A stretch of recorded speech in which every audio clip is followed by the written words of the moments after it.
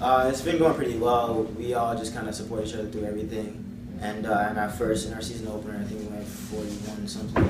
And it was just because we didn't get the stick off the way we should have. And conference last weekend, we got it off pretty spot on.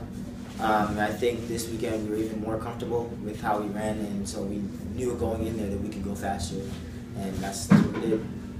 So the 400 is my outdoor personal best. Indoor I ran 47.2, so I've actually gone faster indoor than I have outdoor. But I think it was a pretty good race all around. I ran with some pros, and it was cool to hold my own against some of them. I was a little bit tight just because we've been loading up, just getting ready for nationals and stuff. So I was a little bit tight running it, but at the end of the day, I came off with the 47.4, and I'm happy with it. Definitely feel really comfortable as a whole, as a group.